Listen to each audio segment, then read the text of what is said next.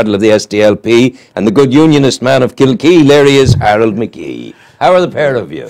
Very well, thank you. I'm very pleased to tell the people out there that when I bring you two politicians, I bring you two of the best. If these men could exemplify what we want, they do exemplify what we want within council, a togetherness, a willingness to talk and a willingness to listen. You guys don't go to war too often, would you?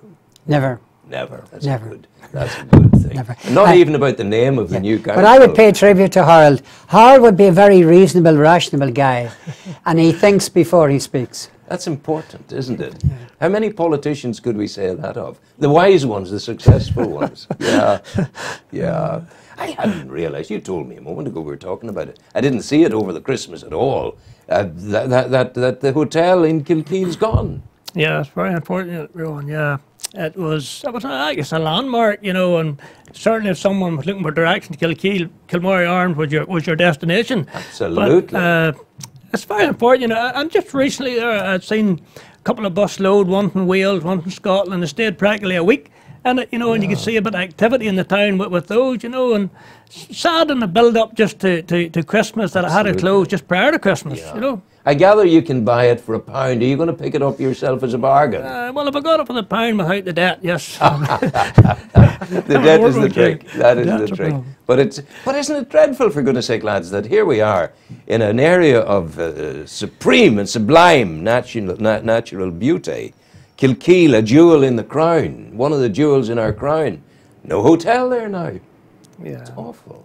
Yeah, it's just the Kilmorey Arms in Kilkee was the equivalent to the Canal Court in Uri. It was really the epicentre. It was the centre that kicked off things, that got things moving, brought people into the town, expenditure, a bit of life at night and all the rest. So it was very important to Kilkee, as is the Canal Court in Uri. Yeah, you're leaving politics. That's right. You're staying. I'm staying. Yeah. Yeah, old dog for the hard road. Right. Young men are staying. Young men are staying. Well, you know, I always believe there should be a genre of politicians. There should be a higher echelon, not like almost like the House of Lords. That men like this, they don't die away. They go on to this higher plane of handing down advice, sage-like to the young fellas like yourself. You know, that would be a way forward. How will you be able to give up politics? Right, right. I've always loved politics. I probably have loved politics since I was in the cot, as it were. You know, I've always been interested in people, in countries, in geography and that. So it was natural for me to get involved. And it's vitally important to get involved. There are an awful lot of people out there in society who have difficulty in finding out things, finding out information, who does what, where do you go to get this problem solved. And that is the great opportunity of the local politician, to listen to them people, to go to the various agencies and to do your best to solve the problem. Oh, yeah. And for you sometimes it might look small to you, but to some people a small thing is a very important Big thing indeed. Yeah. Harold, as I say, you're staying, you're in the council of Newry, Mourne and Down. That's the new name. What's exciting you? What's the fire in your belly about this at the moment?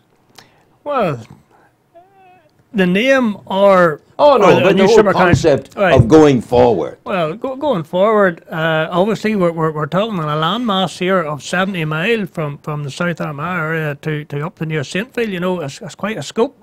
There's massive changes, particularly in the planning. It's one of the ones we're looking forward to, and I think the way it's looking at, I'll probably be on that planning committee. You know, and we will be now decision makers as opposed to consultees, which is a major issue. Yeah.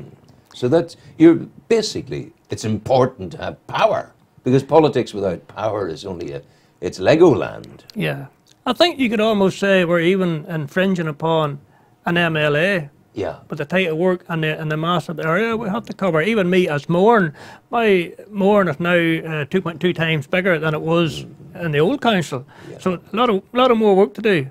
More work to do. Are you going to be fiscally recognised for that? Will they pay you more?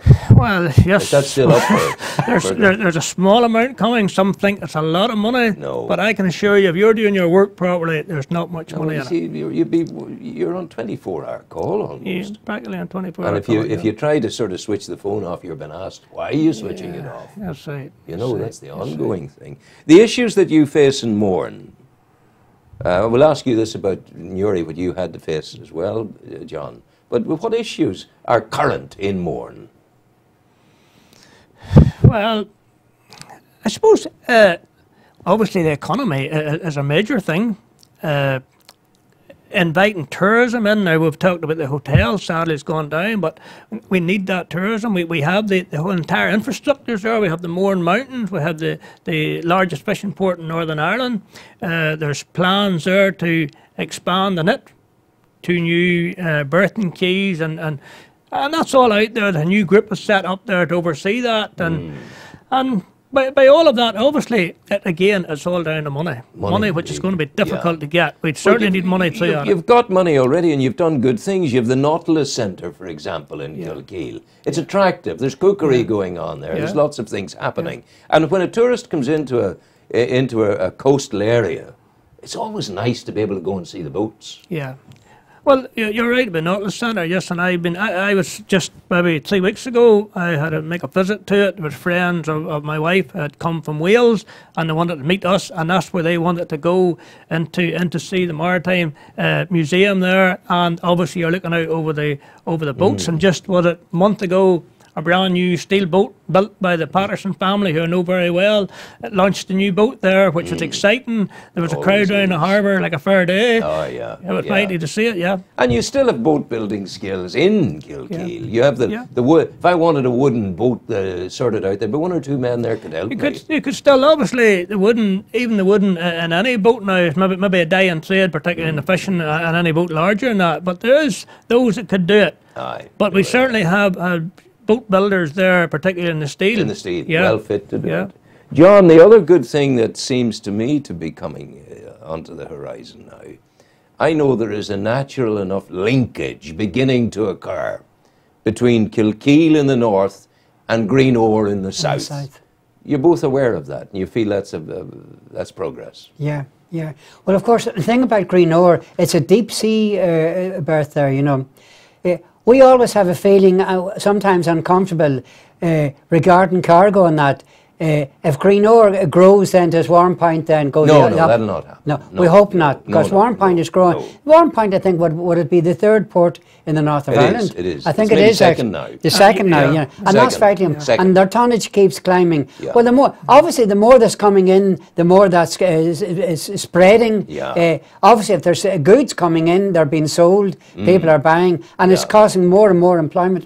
But I also think there's a kind of cultural link starting to develop between Kilkeel and Greenore. Well, so they're just the commonality of seagoing families and the railway and all of that. Yeah. My own grandfather was a great seaman. Was lost at 28 when the two ships collided, the Connemara and the Retriever. Yeah. So he was lost at 28. So there is that seafaring effort right down there in Kilkeel, in Southdown, and South Armagh there, up above there, Newtown Clog and that, the Hollywoods and that. So there's a great tradition of seagoing.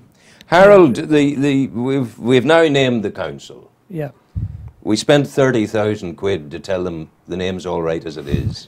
They're smiling consultants this morning. Yeah. Do you take people to task? You at times say, would you sort of hit the table and say, I want to ask, why have we spent 30,000 quid on this? This is not good spending of money. Or maybe it was good spending of money. Well, the question I would ask, were the councillors asked, did they want to spend 30,000 on renaming? We were never asked. You were never asked? Never asked. Did they want to spend 30,000? I thought it was your call. You would make the call to do it. Obviously, in the end, it was a political call. And something which could have been, if we had been asked of it, it was up to us. We were representing the people. We should have been going out and asking the people, what do they want? That's what the consultants, McArdle was the organisation who were in to do that. And they had gone out and they had met various people, and they come up with 49 names. And then, obviously, I'm Deputy Chair of the Governance Committee. I've been at all of the meetings, and then I was on a subcommittee to have a look at it, and they narrowed the name down to 6 names, I think it was, and then eventually down to 3 names. So I think it was Sleevelock, South Armagh, Southdown, and Mourne. That begins to sound like a book, never mind a name, you know. Those were the 3 names down to, and then I suppose on the 11th hour, Sinn Féin came in with a new name of Newry City, Mourne and Gullion. Now, which was quite a long name. Now, obviously, the McArdle, they wanted to have a name which was sort of rolls off the tongue, was short. Whenever it would be translated into Irish, the names were so long that the names had to be so small to get fitted in, and they weren't attractive. For example, the Mourne, they were using the 3 letters of the Mourne to highlight at them, which was OUR with R. So it was our waste disposal, our whatever. It was our council, which would have went okay. But in the end, obviously, Newry, Mourne and Down was in the fallback position should anything else not have worked. It's a strong name. It's a strong name. It's there. It represents the 3 Mourne, Newry City. Yeah. Important. Mourne, we have the Mourne mountain range. Yeah. Down, the county town of Down. It's all in there. And if we look, and we made our final decision just that night, we have 3 councillors, one from Newry, I'm from Mourne, and the other one was from the Down area. So we were representing the whole 3, and we thought the name's there. But Newry is, you know, Gullion is bigger than any name. Gullion is beautiful, area of scientific importance, area of natural beauty. It doesn't need to be in the, my view is it doesn't need to be in the name. That it's stronger as it stands. To me, the most natural thing from the very beginning was Newry, Mourne and Down. Because Newry really is, it's a trickle-down situation. Newry, and I mean, I would argue personally myself that, say, for instance, Kilkeel, Rathfeiland one time, Newton, Hamilton, Cllrs, Starver, that whole area, you can really see it's all part of Greater Newry. I give an example to my colleagues in Manchester, Bury and Oldham and all those big towns right out of Manchester, they're all part of Greater Manchester. So and same can be said for Gullion. Right, and I made the point that Gullion and all those other towns, they're all part, they're the periphery of Newry. I mean, I said to Michael Cllrs, sure, half a £1 are Newry people.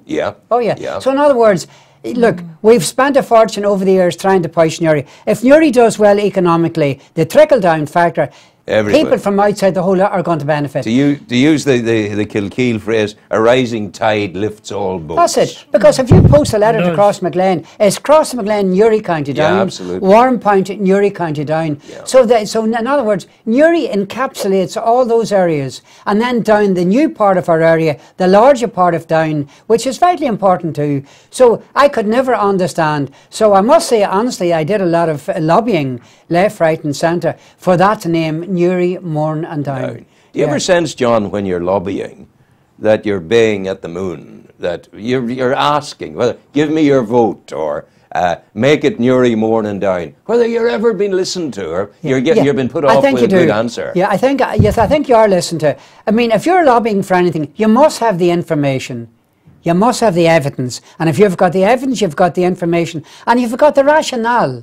Then you can put your case, and it's up to people to accept or to reject it. And that's, I mean, this is part of the democratic process. Now, I thought when I heard, you see, as an older councillor of the old council, we weren't consulted at all. We were on the outside all the time, you know.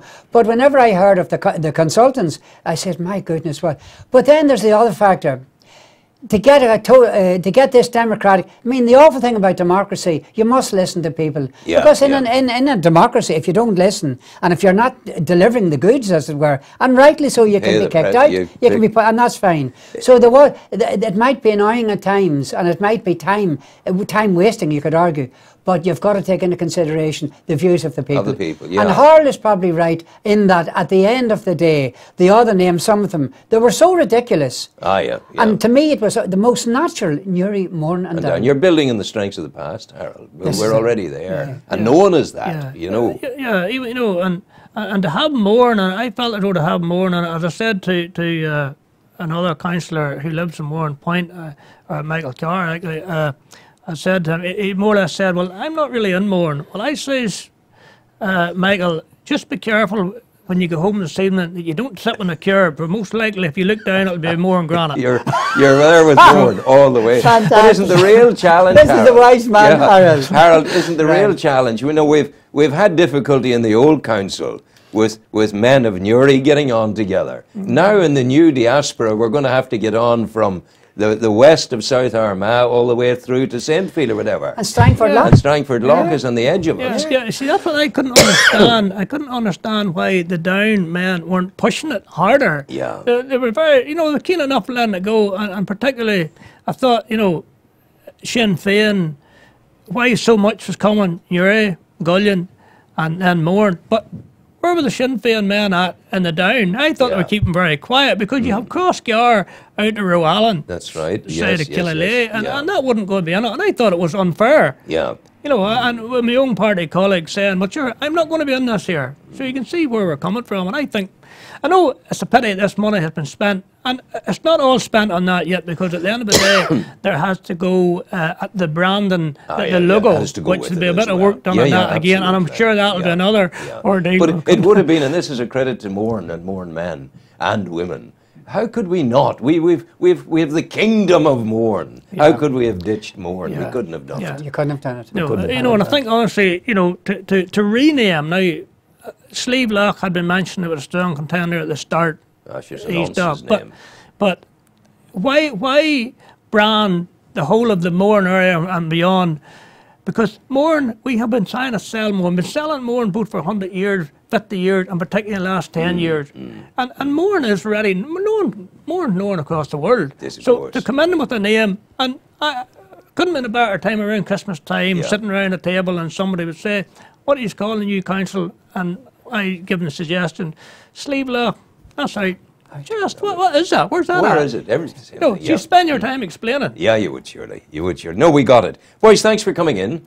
We wish you well. It's a Enjoy pleasure. Retirement. Looking forward to it. No doubt you'll be a professor at the University of the Third Age, twiddling your toes and no more lobbying. I don't think so. Oh, you never know. You're still in the background. And you're still listening. John could be my consultant as far as health issues are concerned. God bless you. Go well. Thanks very much, John. Good luck. Thank you.